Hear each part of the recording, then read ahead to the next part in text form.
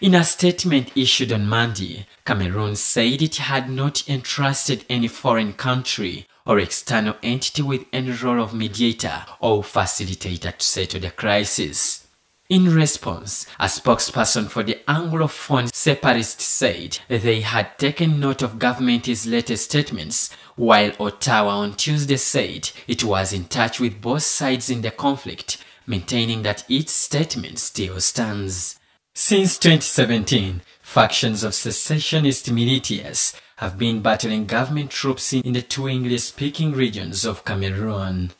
The conflict with government troops has left at least 6,000 people dead and nearly 800,000 people displaced, according to the Canadian government.